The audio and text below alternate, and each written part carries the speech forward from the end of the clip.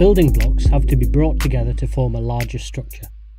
Nature has perfected this task, allowing the formation of complex hierarchies that determine the function of the larger system.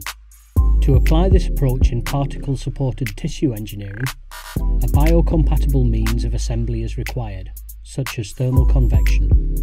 The challenge is to provide direction to the particle flow by locally controlling the convection.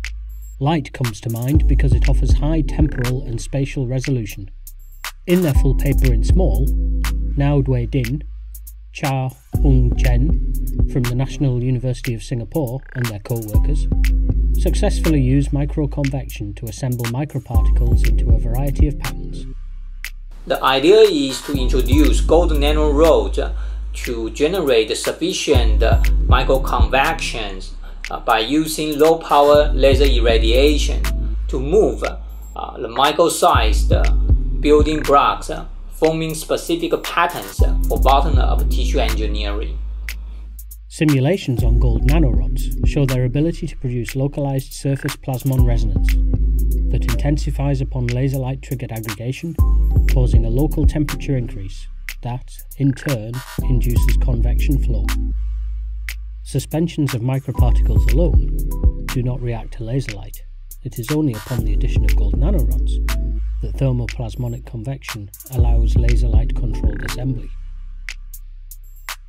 Precise spatio-temporal control is achieved at just 1/500,000th of the pulse laser power required for purely optical trapping, which even provides access to multi-component assemblies. A programmable automated stage can aggregate more than 1,000 particles within just 2 minutes. Also, complex structures are possible if post-assembly cross-linking is performed.